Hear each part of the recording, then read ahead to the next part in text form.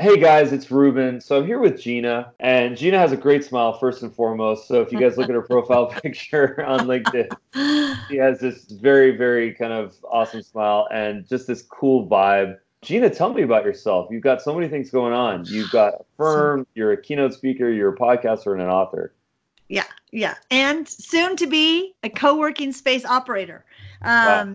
Yeah, there's a lot of things. I don't know if I'm easily distracted by shiny objects, which I'm sure is part of it, but I think to be in this industry, we have to be able to be following trends. And, I didn't ever intend to be doing what I'm doing, but here I am. It all started really 24 years ago, almost 25 years ago, wanting to start a training company because I was in a sales and marketing role and I was a regional sales director and I wanted to start my own business. And so kind of took the leap and was working with companies individually. So I would go out and work with their teams on their marketing campaigns and so forth. And just it was that intersection of technology coming on the scene at the right time. And I'm always curious about new tools. So I jump in right away and try things out. And then people came up and said, can you just do this for us? And what I learned is while everybody knows they should be using tech tools, nobody really wants to spend the time. And so that kind of got me going, oh, maybe we can do this for companies, and started a digital agency where we manage the digital marketing. We have bloggers, email marketing, lead gen. We help produce podcasts and write social media content. We do customer service in the social space for a couple hotels. And so it's been a crazy ride of going through that. And then the fact that we have 12 people on our team and we really wanted to spend more time together, I started thinking we need to move into a co-working space, but I couldn't find one that I really liked. So I thought I should start my own. And so we're opening a female focused co-working space here in South Denver. Should be open January 2020. So yeah, that's my whole life. Aside from, having 4 kids and running crazy all the time, my life in a nutshell.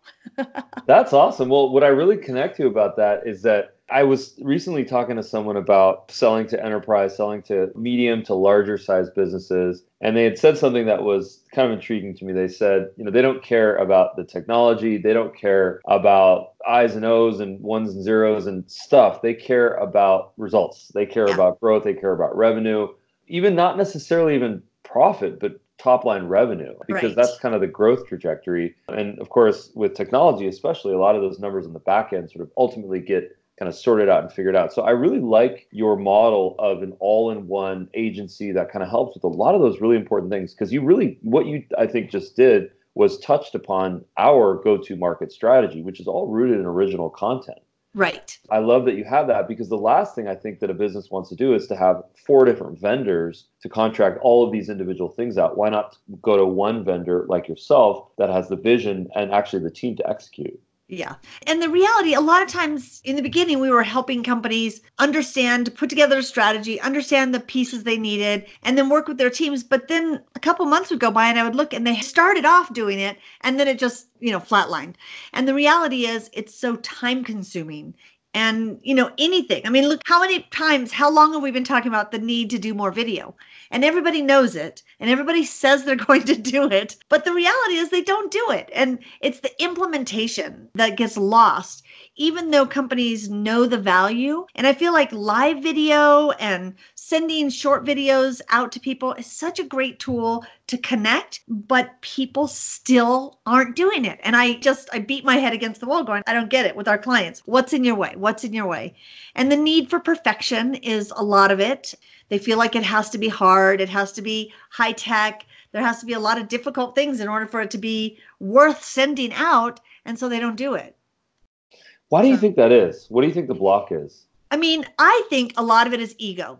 Number Yeah. one, nobody wants to be on camera. Number two, I feel like I have some clients that are so good on camera and they get out and they'll speak to audiences, but they fear making a mistake on camera. And so they would rather pre-record, which I love all the videos you guys send out because I love all the blooper parts. Those are my favorite parts. And I think that's what I try to get across is it's the bloopers in life that make people connect to you because they say, wow, you're just like me.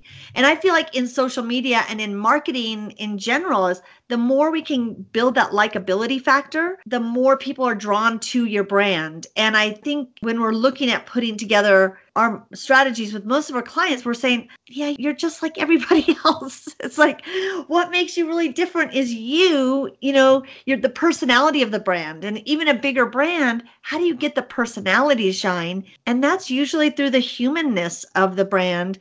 Let me meet the people there, to quit being perfect at things. Talk to us. And there's a lot of that. And in social media, it's the same thing of, you can put out tons of just content that's not going to connect, or you can try to get real with people and connect, which is why I wrote that book, Social Media Doesn't Work, because everybody says, if we could just have more stuff being sent out, more followers, we need more followers, but it doesn't work unless you do. And the reality is it's the work that people don't want to do. So I think there's the ego and there's the time. People don't have the time. I completely connect to that. I went through this process where I realized a couple of things. Number one was that all of the things that I was doing internally, creating decks, having kind of closed calls, those meet and greets, the coffee, all those could get converted. I'd say the vast majority of those could get converted into content opportunities. Kind of like this conversation. We could have had hey, let's meet for coffee. This is the first time that you and I are talking. We have never spoken before. And the power of video, the power of a podcast connects to people like this where we can share these original thoughts. It's tremendous to me, It is. And it's a missed opportunity by most brands. I mean, again, I say we've been preaching this same message and it gets exhausting being the evangelist all the time. But yeah. I feel like for 12 years now, I've been preaching technology to people that I'm going, you know what, I'm done preaching it. You either get it or you don't. And how do you not look and see the brands that are doing things to connect with people through video calls, through live video streaming, through podcasting? Like, these are things that are proven to help people connect better with a brand and bring the human factor into your marketing, but people still don't do it. John Lennon once said, a very famous quote, "Life is what happens to you when you're busy making other plans." I love that quote. I think in terms of trust building and humanizing overall people, I think that trust gets built when you're planning other stuff. When I'm planning to have some perfect production, or when I'm planning to be able to read from a script or have a perfect webinar, it's the in-between moments and the bloopers and the mess ups and the realizations, the pontifications that we have during those moments that we either have internally or we share in our expositional about it. And in doing so, that's actually what makes us sort of relatable, So I love the fact that you mentioned that you like our bloopers. I think those are the best parts.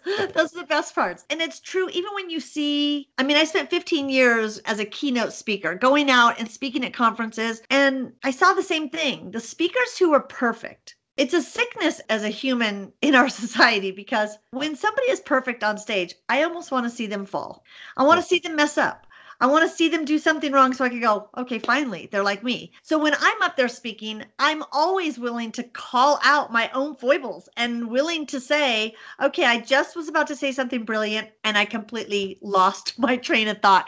And then I'll usually make a joke about it going, who in the room knows what I was going to say next? Because everybody wants to see that you're just like them. And I think the more we can bring that to an audience, whether it's in person or whether that's via video, somehow we have to get that out to our audiences. And I think there are some that are afraid to ever let people know that they're not perfect. Speaking is definitely also a newish thing for me within the last, I'd say, 2 years. And that is a revelation that I had for myself, that if I don't speak and sort of lean into the imperfections and the screw ups and, not sleeping the night before, being on a red eye flight, if I don't speak to those things, then they kind of quietly haunt me on the inside, and I can't be my best self. But if I diffuse them and sort of put them out there, then all of a sudden what happens is, to your point, I become a human and I become relatable and, fallible. And I think that's what really connects and I think builds the trust. So, and I think that's the likability factor. When I always say, years ago, I used to look at that and say, what makes someone likable? Is it charm? Is it, what is it about the personality? There's a lot of things built into it, like sense of humor, and a sense of humor is being able to laugh at yourself and being able to say, okay, I dropped that, or I've seen people make a mistake and get so flustered by it. Mm-hmm. And you can almost see them start to sweat because they're thinking, oh my gosh, I hope nobody saw that. Well, of course everybody saw that. And, in the speaker side of things, I used to always say, you can't get up and give a presentation or you're going to have problems. Get up and have a conversation. And then it's two-way. Even if you are speaking to your audience, it's still two-way because you're feeding off of things that they're doing or saying. And a conversation, it kind of can go wherever the audience needs it to go. But if I come in and say, I've got, usually it's way too many. I have 87 slides I got to get through in 20 minutes. You're going to kill people and they're going to hate you.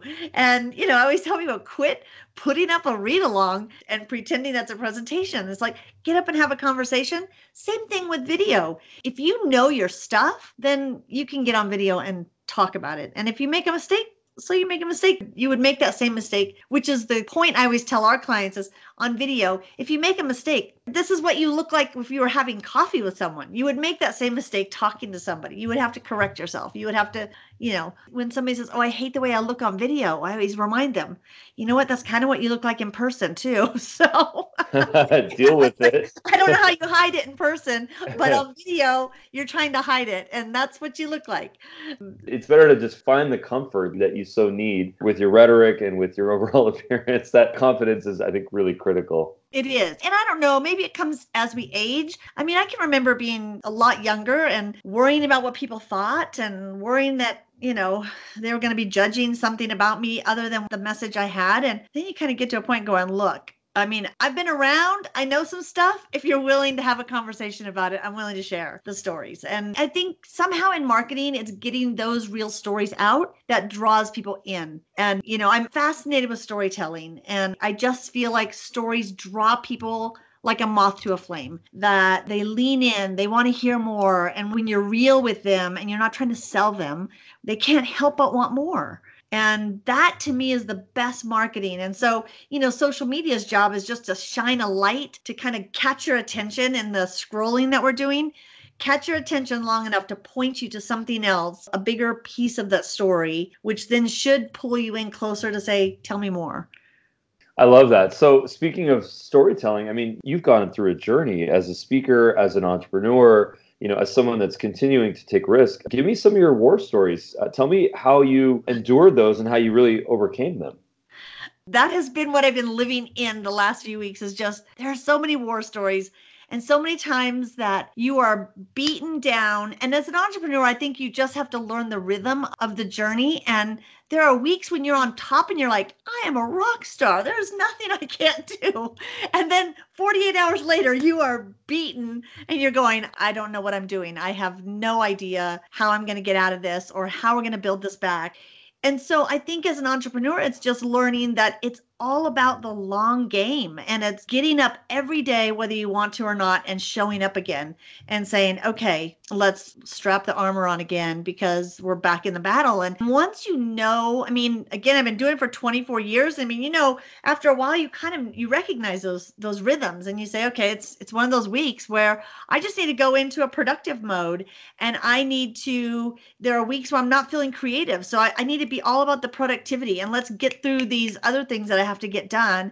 And then the next week, I might be super inspired by something, a conversation I had. Or last week, I was at a construction girl event where these young high school girls who learn about the construction industry were up on a stage speaking, and I was blown away by them, and I was so inspired. And then all of a sudden you go, okay, what I'm doing has purpose, and it brings you up to the high. So I just think the war stories, which I've had so many, from making bad hires to, in the beginning, not even hiring, trying to do everything myself and realizing, okay, I can't do that. But, also perspective, I think, helps you deal with things when you have a really bad week as an entrepreneur. To maybe you have a client who says everything's a crisis and something fell apart and they think the whole world's coming apart. And you're saying, okay, first of all, we're not doing surgery here. We're talking about social media or a blog post, and let's put this in perspective. And I think having life experiences always brings that perspective into our business as well. And fortunately, I guess I should say fortunately, I've had a lot of life experiences, from tragedies and heartaches to incredible highs. And I think that's what brings, as an entrepreneur, saying, bring that in every day. Like when people say, leave it at the door, no, bring it in, because that gives me the weapons that I need to say, this is easy.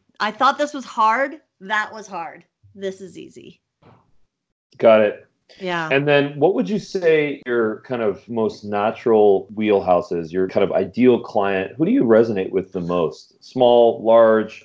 I noticed that you kind of cater to food and beverage, hotel, franchise, et cetera. I'd like to learn about that. Yeah, which that's one area I always wish, oh, everybody says have a niche, have a niche.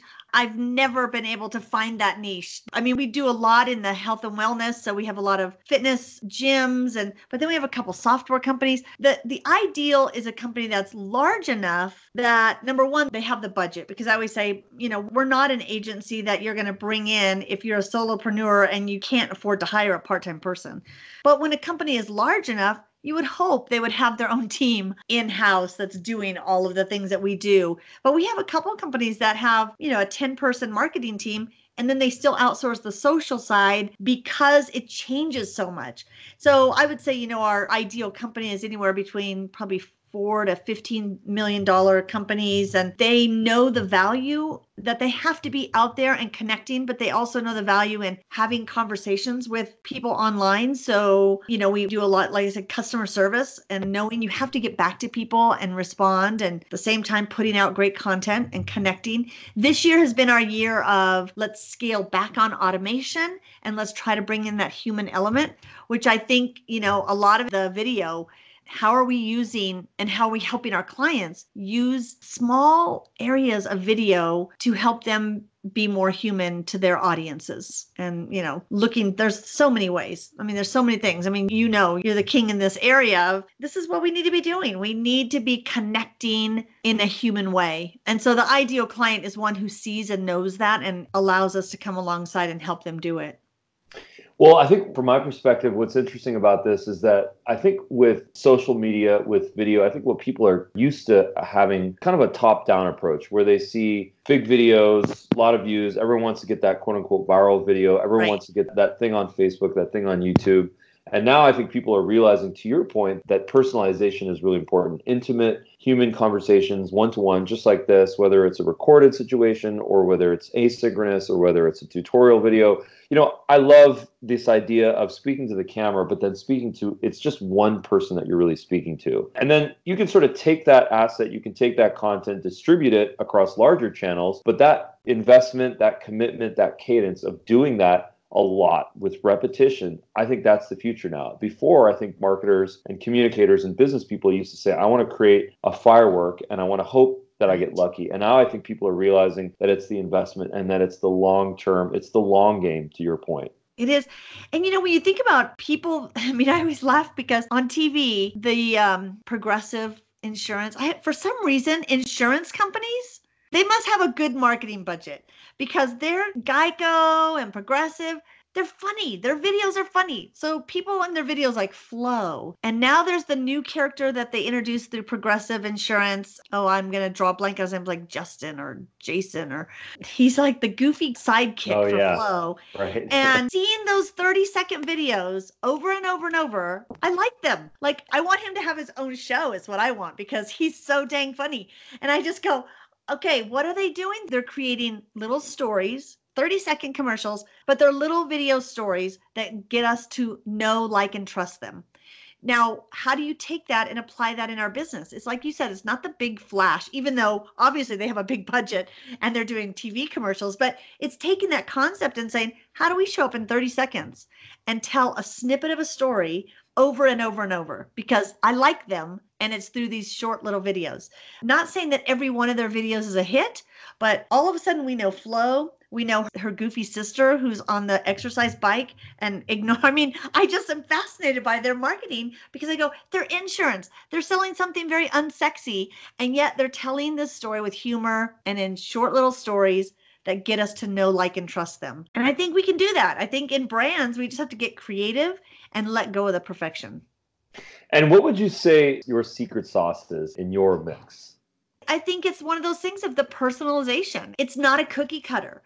People say, well, we just want 5 Facebook posts per week and 2 email campaigns sent out per month. It's like, throw that formula away and say, what does it take to get people to draw in closer to you? What does that take? Is it 5 posts really on Facebook? Or do we need to do something different? Is there a formula? Whenever you have something interesting to say, it's throw away what you think used to work on social media, because it has changed.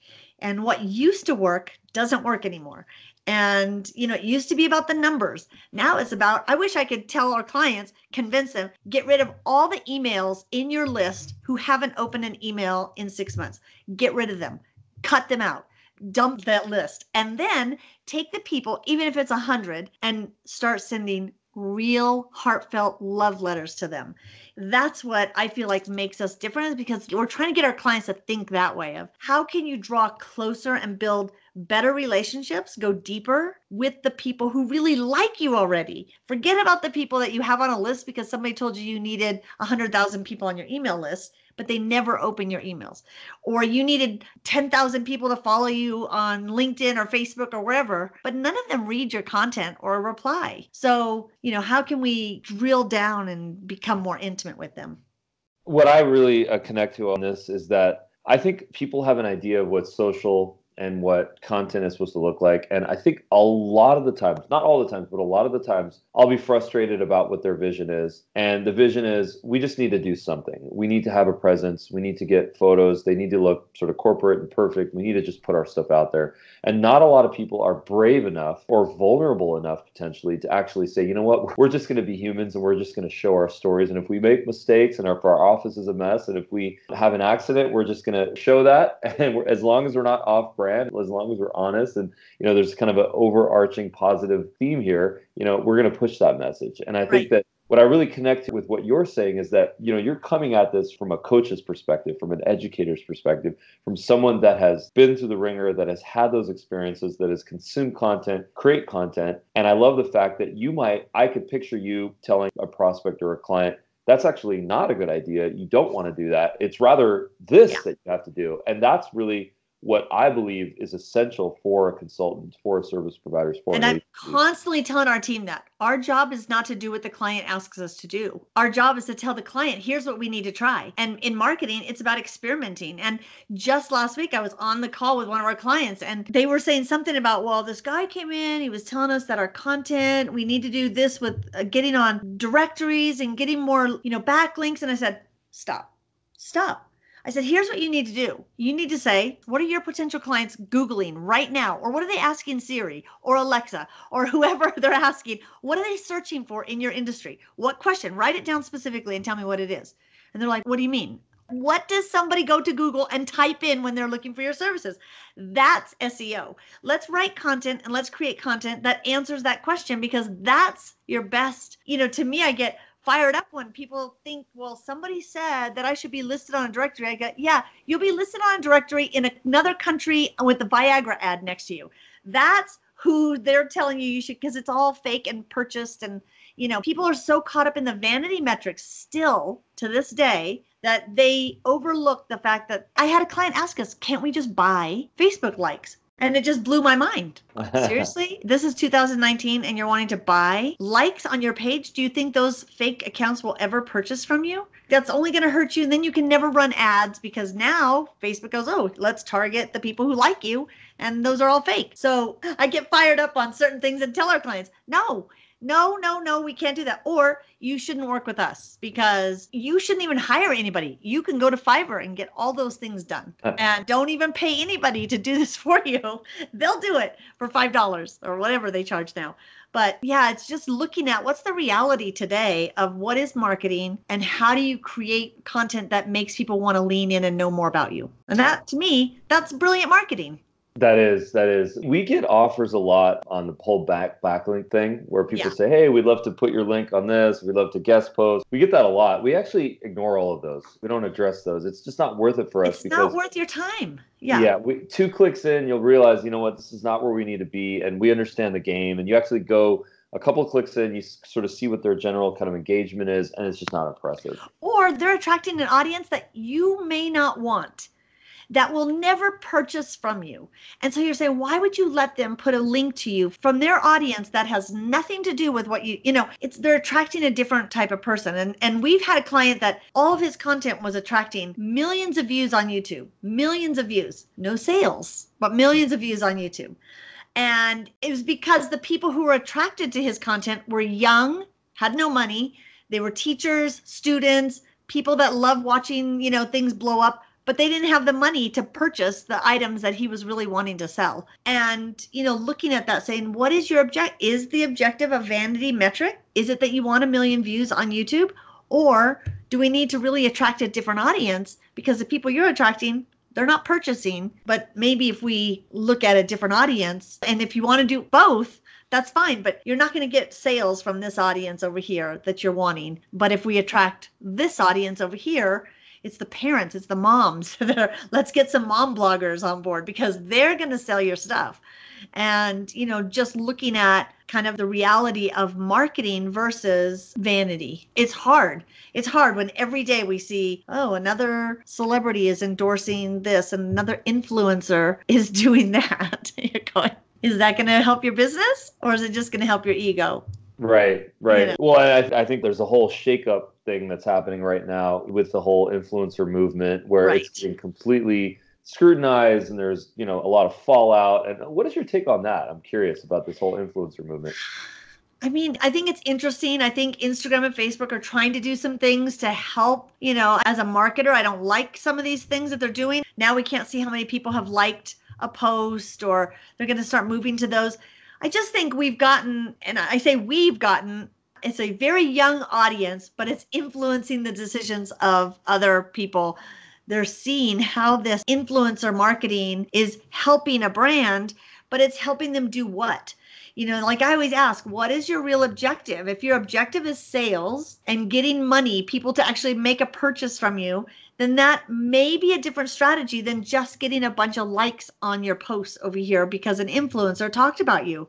And it's a tough thing to get people, again, off of the likes and it's not even comments because most of them are just likes on things. And, getting people to say, will that get you sales for your business? So here's a question for you. If marketers and storytellers are trying to come up with their brand voice for social, what are some practices that they can pursue to really create that? I think that's something that I hear a lot that people struggle with. What is our voice? What is our corporate voice? Yeah, I mean, it is interesting because, the voice of a brand is the personality, the heartbeat of that brand, and it does start from the top. So a lot of times we have people saying, we want to come across as this, we want to come across, but when you walk through their company, you're going, you're not that. That's not who you are. We always say our job is to magnify the voice of a brand or the personality, unless that brand has no voice and no personality. And it's like, wow, how do you create a personality where there is none? You really have to dig into a brand to say, what is the story? And a lot of times it's kind of what you said in the beginning, your origin story. What is the origin story of a brand and why did you start this company? And it's kind of like getting to a service industry and saying, let's go back to the days. Remember when you liked people and remember when you started this because you wanted to help somebody? What is that story? And tell that story, whether it's through video, but somehow you have to do some really good storytelling. And sometimes that storytelling just has to be internal first because maybe your own teams don't even know the power of your origin story and the purpose behind what you're doing. And once the teams and once the whole, company starts understanding this is why we exist. I'm surprised how many times you ask a company, why are you here? You'll hear different things from different leaders. So I think it needs to start from the top. What is the origin story? And has that story evolved? And what is it today? What is the story of your brand today? And how are you telling that story internally versus externally? One of the things that I do to share my stories, if I don't have the time to actually get in there and write, is I do a lot of recording. So I do a lot of car recording. I do a lot of voice recording.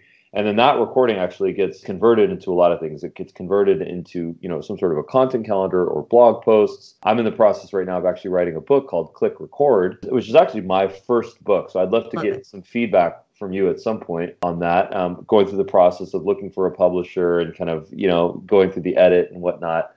So it's pretty much wrapped up. But going through that process, any kind of recommendations that you can give folks to sort of get content as part of their at least weekly flow, picking up their camera, taking photos, events, walk and talk videos. What do And you it have? is interesting because I used to always say every one of us has an obligation to blog. That used to be my mantra. Every person. I go, I don't care if you're in business, if you're a leader, I don't care. We need to be getting our stories out of our head, our experiences out of our head, whether that is for our own family. If for nothing else, what are you leaving behind for your family to read? Or it's for that next generation coming up. And one of the things back in the day of the little flip cameras, remember those little flip cameras? Yeah. Oh my gosh, I was obsessed with those. I had 5 different flip cameras. I don't know why. I think because you could customize the outsides of them, I just collected them. But I used to tell people, buy one of these flip cameras, and I want you to interview your top leaders and just ask them one question to share on video. What do you know now that you wish you would have known when you started? And just sharing that type of wisdom in short little nuggets, whether it's video, whether it's written. Most people say they can't write, which I find fascinating. Did you pass first grade? Yes, you can write. But the time to write and get our thoughts down is hard to sit down. So I love the fact that now you're right. On our phones, we can click open an audio file and just talk into that. Some people are bothered by that. They're like, I feel funny. What if people hear me? I don't want to record.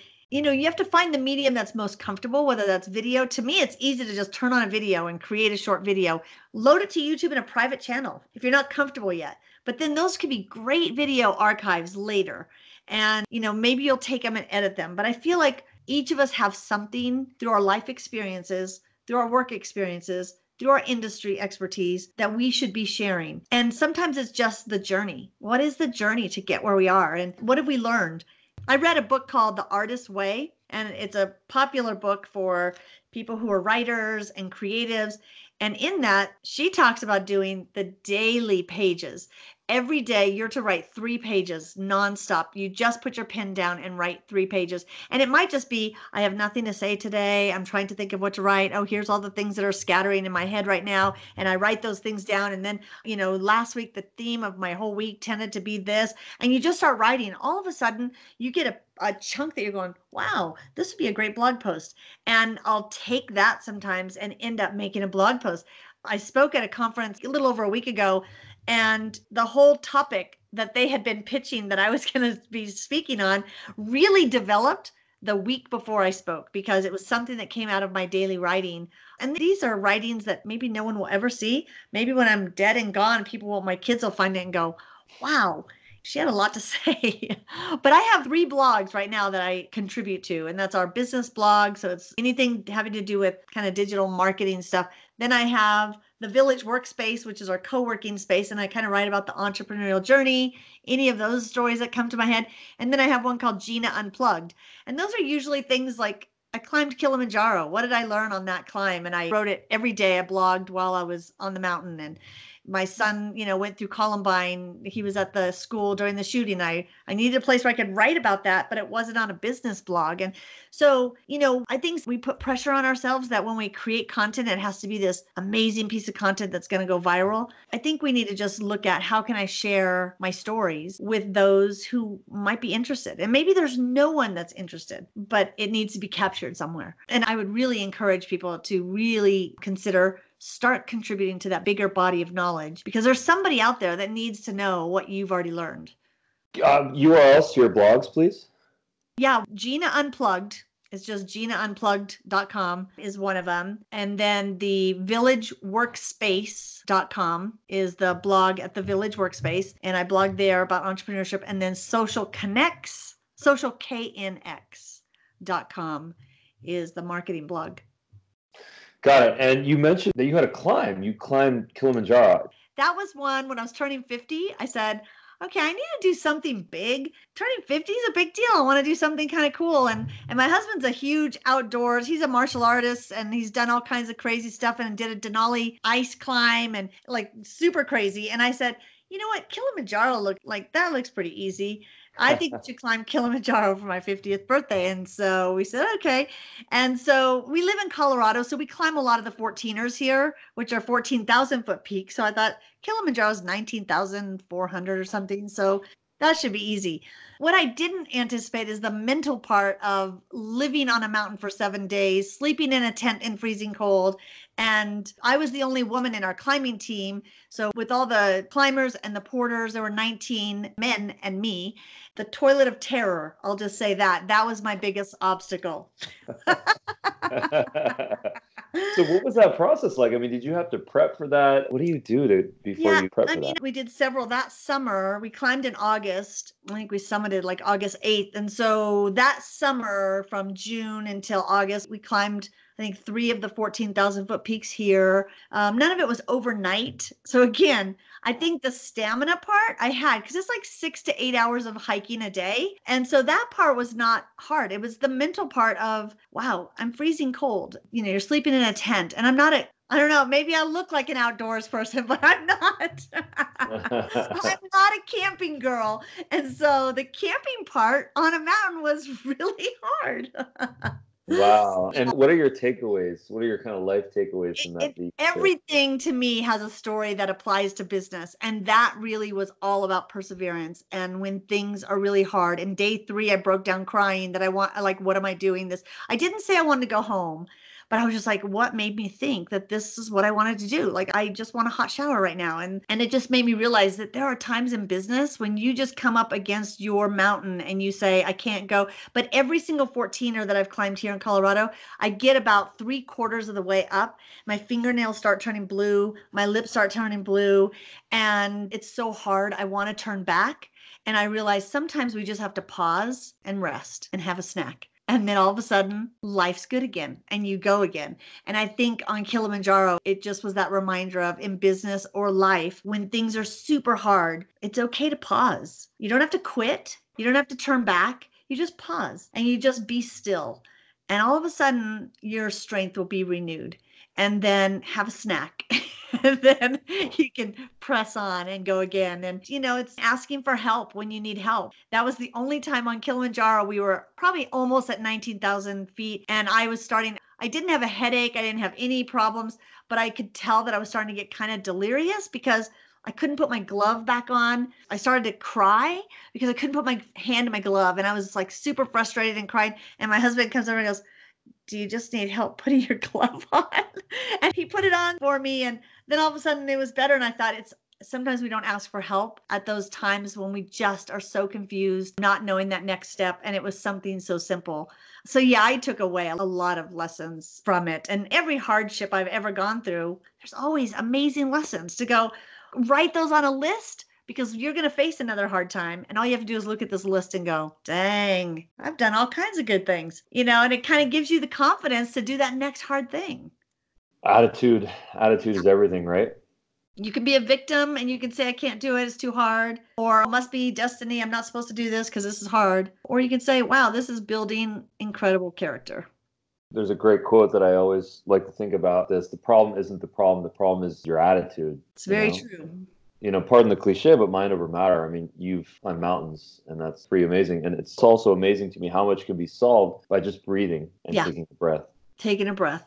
And that was interesting. Last week, this conference that I was speaking at, I got there and I was hurried and I had a bunch of stuff going on, this co-working space. We had some big challenges with the construction and I was dealing with all the contractors and architects and I was super frazzled. And I got up to this retreat area that I was speaking at and I just stepped outside and I was just like, oh, I don't want to be here. This isn't what I should be doing right now. And all of a sudden I got out and the wind was just blowing through the trees and it was in this beautiful part of Colorado, the Black Forest area. And I got out and I could hear the wind in the trees and I just stood there and just took a deep breath. And I was just like, this is exactly what I need to be doing, exactly where I need to be. And just the whole theme that weekend for me was breathe. This is what I need right now is I need 3 days to breathe. You mentioned that you had a kid that was there during the Columbine event. I can't imagine going through that. What was that like? Sadly, it was the first event and now we hear it weekly and it's not even like jarring anymore. Yeah. And, he was a freshman at the high school and it was one of those things that we knew he was safe before we knew how bad the whole situation was. He called us from this little hut they were hiding in behind the school and we knew he was safe. So I think of all the parents who had to wait and they went to the school and they waited 20 hours. I look back and I think the lessons that I took away from that is you could do everything right as a parent. You're going to have a hard time as a parent sometimes. and there'll be things that you can't control. He was a freshman, so we had 4 years that were so hard, and he wanted to escape life after that. And he, got into drugs and he ran away, and we brought him to counselors, and he didn't want help. And, he had to find his way. But as a parent, I learned that I couldn't communicate sometimes verbally with him during this because my emotions and his emotions would get in the way. And I started journaling to him. It was probably his junior year, senior year, the whole year, senior year, we journaled back and forth to each other, even though we were in the same house. Writing helped us put into words what we wanted to say without emotions getting in the way. And that has really helped me, just passing that nugget on to other parents who are going through tough times with their teenagers or with a spouse. I always say, try writing, because sometimes you'll be able to say things in writing that you can't say. And it helped us repair our relationship. And he's doing amazing now, and he owns his own business, and he's actually going to be doing all the electrical work on our co-working space. And I'm, super proud of him. And yeah, you get through things, but you look back and I don't know how we survived those 4 years. Emotions get in the way. I really connect to that. Yeah. It's the power of the pen, but it's from an emotional, almost, romantic, interpersonal perspective. You can pour out in writing things that are really hard to say to somebody face to face. And speaking of writing, talk to me about your book. A funny story, because I was speaking at a conference coming up, and they booked this about 6 months, 8 months out. And they said, the client wants to buy one of your books for the audience. I wrote a book 6 years ago. It's called Getting Geeky with Twitter. So it was when Twitter first was early on the scene. But anyway, they wanted to buy one of those books. And I said, oh my gosh, that book is so old and it's so outdated. Like, that's the bad thing about writing anything in the technology field, is a year later, if you wrote anything specific in there, it's no longer relevant. And I had screenshots and I had all kinds of stuff in there. I said, oh, that book is just not relevant. They said, well, do you have anything new coming out? And I said, and in my head, I had a book that I wanted to write called Social Media Doesn't Work Unless You Do. And talking about that, it's time consuming and it's not easy, and all the things you need to do on all the platforms. And I said to them, oh yeah, well, I've got a book coming out called Social Media Doesn't Work Unless You Do. And they said, well, let me talk to the client and see if they want to buy it. This was 8 months before the conference. And I was like, oh my gosh, what did I just say? And they came back saying they want to buy 2,000 copies for the people who will be attending the conference. And I was just like, oh my gosh, I've got to write a book and get it published, get everything done in 8 months. Can this be done? And so I told them, I said, well, I'll get like galley copies for everybody and I'll personalize it. And so I did a spin on it to make it.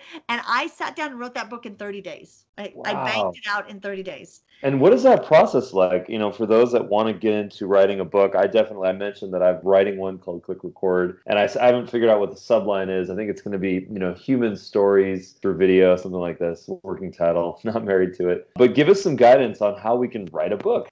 You get in your chair every day. I heard a great saying. A guy said, put your ass where your heart wants to be. And that is, you want to write a book, then get in your chair every day and write. And literally what got me motivated is because I gave them a deadline that I would have this done. And then I backed it up going, okay, I'd have to have it to here. I'd have to have it to the editor. I'd have to have it this. And so I literally every day would get up and on my calendar block out like 3 hours. I'm not doing anything but write. And what I did is I took 50,000 words. So in my head, I said, okay, 50,000 word book is about a 200-page book. So 50,000 words divided by 30 days. How many words do I have to write per day? And I did a daily word count. So I knew in my mind I had to write 1,000 to 2,000 words a day. Well, that makes it super doable because you're like, that's a blog post. Could you write a blog post every day? Of course you can. And if you block that out on your calendar, you can write a book in 30 days. Then it made me go, man, all this time when we tell ourselves this year, I'm going to write a book. It's like, that's such a slacker way to say it. It's like, tell yourself you're going to write it in 30 days. Sit down and you'll write that book in 30 days. And I think it also depends on the topic. Like this was one that was, I know this topic inside and out. I had to research and find case studies, which our team helped me pull stats and things from it. But if it's a topic that you're having to research, it takes longer versus, maybe it's something from the heart. Like I'd love to write a memoir. And that's something now I'm trying to get into that mindset. Can I write something other than a business book? Because I have a crazy life story of finding my dad through DNA testing and like crazy, crazy, crazy stuff. And I would love to write that. But I think that one I could write pretty quickly because it's just coming out of my head. But then there's the whole, crafting the right stories. So tips for writing a book are just sit down every day and write. Great. So books written, someone has, 100 pages in a Google Doc or a Microsoft Word. Now they're going through the process of trying to figure out how they're going to distribute it. So do they self-distribute? Do they put it on Amazon? Is it digital? Is it a PDF? Do they find a publisher? You've gone through this process. Give us some tips. Yeah, and I think it really depends on your goals for writing that book. I always tell people, no one's going to become rich unless you're a celebrity author. No one's going to become rich from writing a book. So if you're writing a book so you can make money and that's going to be your product, that's a long haul. I always tell people, tell yourself you're going to make $1 a book after paying for your publisher, your editor, the whatever. Even if you self-publish, you've got to have somebody that edited the book. Self-publishing, now you've got the cost of printing the book. Nowadays, there's ways you can do print on demand, so you get 200 orders, but you're still making about half. You sell through Amazon, they take 55% of your costs, of your profit. So if you just tell yourself, okay, if I'm writing a book for $1 a book, am I really going to get rich writing a book? You have to do it for other motives.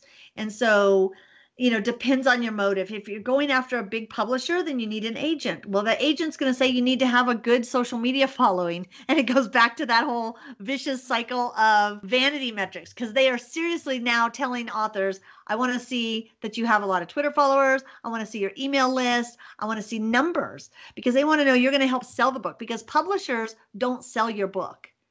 Publishers produce your book, and they'll get it into a couple distribution channels, but it's your job to market that book.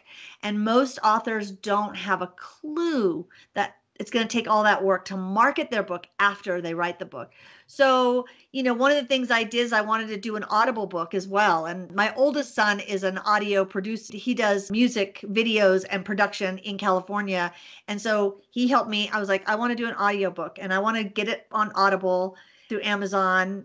I don't care about the money part. I just want the experience of going through that. So he helped me do that. And that was hard, of just recording your book. But yeah, I think it's just need to sit down and write it. If you're wanting to get a big publisher, then you got to be building your audience every day, which I think can be a great story to be told every day. Why not get on video every day and share, like, oh, today is one of those hard days. I've got to write this, or, it's awesome. I've got my dog at my feet and here's what I'm drinking to get, whatever. Share the journey.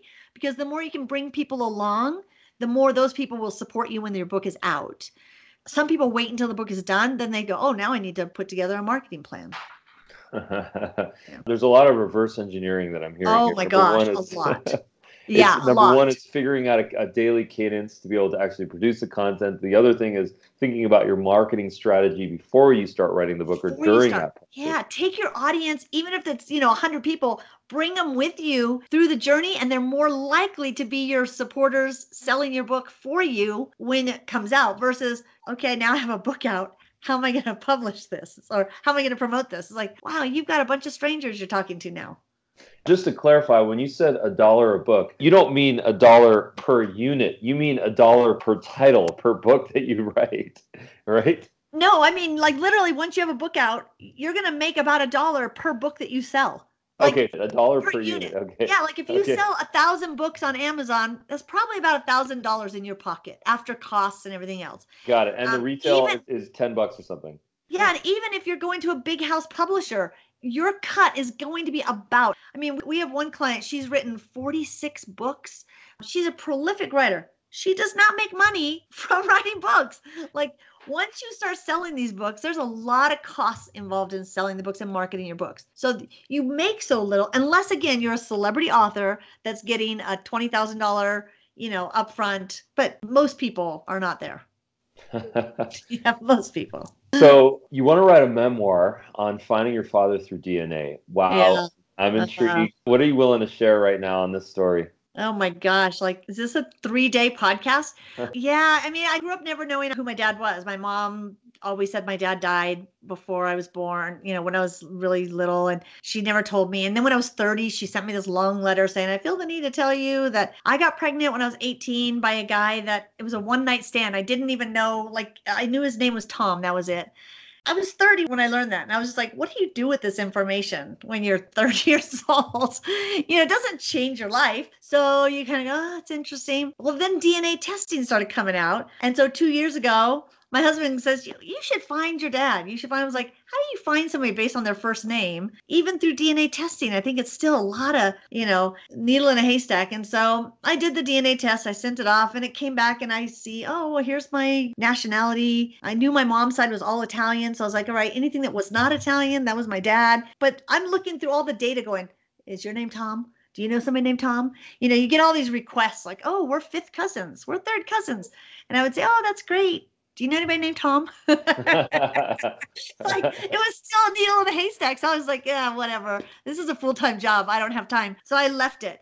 A year goes by. I get a Facebook message from a woman. She says, I just did my DNA testing and we show that we're closely related. And I gave her the same response. Oh, that's great. I got on here trying to find my dad. All I know is his name is Tom. And she replied back and goes, OMG, that's our dad. No.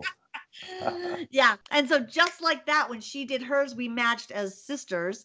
And then I flew out to Napa, met her. Our dad's still alive. He lives in Vegas. Found out his last name is DeBoard. So I was like, oh, Tom DeBoard. And I wrote him a letter saying, I'll fly out to Vegas. I'd love to meet you. I'd love to find out more about you. I sent him this letter. I wait. He replies back and goes, I don't want to meet you. And he says, you're the result of a chance encounter many years ago. So after all this story, like major rejection. And then again, I'm faced with the thing of what do you do with that? And you could just sit there and have a pity party, which I did for about an hour. I don't know why that's part of my story, but it does help me put in perspective other rejections in business, in life. And, there's a book called The Beautiful No, N-O. And in our life, we get a lot of rejections. We get a lot of no's that at the moment we think they're horrifying and they're shattering our life. But when we look back at them, we see the beauty in them. And we see how that no led me to another yes. And that's how I'm looking at it. It's a beautiful no. I can't imagine that chance encounter not taking place and then you not existing because exactly. Just having this experience in learning your story and being inspired by you and just seeing this tremendous amount of value that you provide people, it's very inspiring to me. That's very nice of you to say. It's funny because he ended his letter with, please do not contact me again or any of my family members. And immediately I thought, oh my gosh, what a horrible person. And then I sat down and thought, wait a minute. He can't tell me what to do. So I wrote him another letter and I said, first of all, if you knew me, you would know I always have the last word. And I need to tell you what an amazing person and amazing life that I have. And I told him about my husband and my 4 kids and all the stuff I had that was amazing. And I said, and now you will never hear from me again. And I sent that letter because I was like, he can't tell me not to write to him again. And yeah, you're right. He needed to know. Who knows? He may not have even opened the letter, but. I'll ask a deep kind of cyclical question for you. I noticed that you studied psychology. And what led you to that arena? And how have you used it today and how has it helped you? I mean, psychology has helped me in everything. I find people fascinating. What led me to study psychology was probably more of a slacker answer in college, that it was like I was interested in those classes and didn't think I was good at math or sciences. So I went that route. But I'm just a naturally curious person and I love hearing people's stories. And so I think psychology is all about, once you hear someone's story, it just opens up that relationship and you immediately find all the little fibers that you connect with and you say, how could you not like this person? I don't care what their background is. I don't care where they came from. I don't care what their religion is or their sexual orientation. It's like once I hear their story, there's immediately I love that person. Like you just go, I need to know more about them.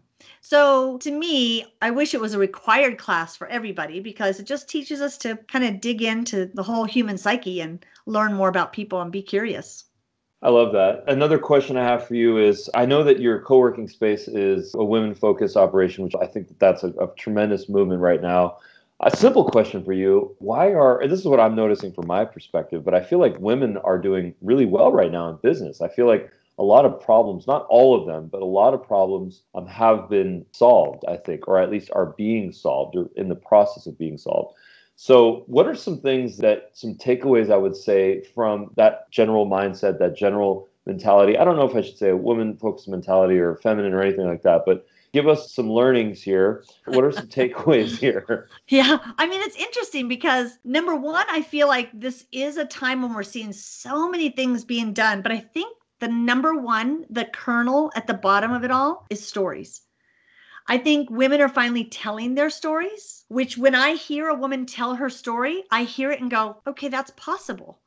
What I thought was impossible before, suddenly I hear a story of another woman doing something. I go, that's possible. So to me, there's more women sharing their stories, which encourages that next woman to say, okay, I didn't think I could do it, but I think I can do it now because I heard somebody else do it. The whole co-working thing is interesting because I went into a bunch of co-working spaces here in Denver and I kept calling them bro working places because I felt completely out of place. Like literally I felt like number one, I was older than most people. And number two, I was female. So I felt like walking through the dorm room or the frat house to be more specific, where everyone was turning like, oh, somebody's mom is here. And I walked through going, wow, I don't feel like this is where I belong. And so then I'd find others and I'd find some spaces that were, pretty mixed. But then again, I felt older than most people there. So I wanted to focus on a space that really, women work differently. They talk more than men. We want to share those stories and hear those stories more often. And so I wanted a space where women felt safe because a lot of co-working spaces are 24/7. I wanted it to be in a really safe area. I wanted the center of the space to be about stories. And so we have a podcast room, media room, 27 offices, conference rooms. It's not a large space like a WeWork. It's like a 14,000 square foot space with offices and, conference rooms and places. But we're going to do monthly storytelling where people share their stories. And we have a media podcast room to encourage people to get out there and share their stories. So I feel like this is a time when women are hearing and seeing more possibilities. And I just think it's through hearing those stories. We had our first Black president and suddenly every Black young child goes, dang, it's possible. I think when we see somebody doing something, we all of a sudden go, oh, my paradigm just shifted. Now I know I can do that if that's what I wanted to do. And I just think we're seeing a lot of that happen with women moving into positions that other women are seeing and going, okay, I can do that. Well, I notice I've been reading a lot about how sales is now converting into a much more consultative, compassionate, empathetic, storytelling based paradigm, and that some people are thriving and they're really doing well in that format. And other folks I feel like are really struggling because that's not where they come from. That's more of an alpha or close situation, kind of a boiler room vibe. What is your takeaway? How much of your time is spent selling, and what are some kind of tactical tips that you can provide to us on how we can be better salespeople? Better sales, better storyteller is all about vulnerability. And it goes back to that. If we're comfortable being our real self and being vulnerable to be wrong, I can't tell you how often I realize somebody tells me something and okay, wow, that isn't what I knew before, but this changed the story for me. And being willing to say that instead of the ego getting in the way, which is hard for everybody. I think it's easier for women because we naturally come at things a little more empathetic. And I say that and then I'm going, but I know a lot of amazing empathetic men who are okay with being wrong. Or it's interesting. I know some who are okay being wrong in a certain audience, but if the testosterone rises up when they're in front of another man and they don't want to be wrong or be vulnerable. And I think vulnerability is one of those things it's a skill we all need to work on. And I think putting that transparency out there, and there's such overused words, companies need to be transparent, but it just means, like we said in the very beginning, it just means being real. So how can companies be more transparent, and how can we as individuals, both as business people, but just as humans, be more vulnerable? It does take practice because I found it's a skill. In a business, we have to start practicing it in our meetings from the leadership all the way down of sharing things that I'm thinking that this is going on with my team. And instead of me making assumptions, I need to go in and say, this is what I'm thinking. I think everybody should be reading Brene Brown's books. I think her last one that I just read was Lead Greatly. It's a one with leadership in it. It was a powerful book on being vulnerable at work with one another and saying, this is what I'm perceiving to be happening. Tell me, what's your story on it? Hearing each other out instead of me making an assumption and making decisions based on my assumptions. So I think it takes practice. I think it's a cultural thing. Is it okay really to make mistakes? People say that all the time. Oh, here we're encouraged to make mistakes. If somebody totally screws up, are we willing to say, let's talk about what we all can learn from this? Or do we still kind of punish people for making mistakes? And are people still afraid to ask questions in meetings? And I see a lot of meetings where there's a strong personality who's so unaware, who has so little self-awareness that they don't realize they talked the entire time. And everybody else has something to say, but nobody was asked for their opinion. And I think that's where it's fostered, is in those small places. And for a sales team to have a sales leader who can be vulnerable and say, you know what, I want to hear from you. I want to hear your input on this. And I mean, it's not an easy answer. I think we all have to do better inviting others in and not just being, I'm the expert. Like when people tell me, oh, you're a digital marketing, a social media expert, I always say, number one, there's nobody who can be an expert in this industry because it changes every single day, but we're all students of it. I've just been in school for a long time. So, be okay to say we need to learn every day and we need to be open to learn something new, a new perspective, a new story. And I think that's where it can start. Well, there's a great paradox in there, which is that the path to success, the path to building trust, to growing is actually through vulnerability. Yeah. And it's being honest and it's being open and sometimes admitting that you made a mistake and that you're wrong and that you're a student. And I really connect to that. And to realize that our failures are the compost that grows that next generation of gardens in our work. So when we put stuff out there and it's a total, failure, to look at that and say, we could not have grown that other idea had we not had this failure. So looking at failures, not that we want to celebrate doing anything wrong, because it would have been awesome if that first idea took off. But when it doesn't, to look at that and say, you know what, you can't get great until you get started. And it's always, if you do a podcast, you do videos, our first few podcasts, not few, my first lots of podcasts and videos were so horrible that I look back and go, oh my gosh, I can't believe I published those.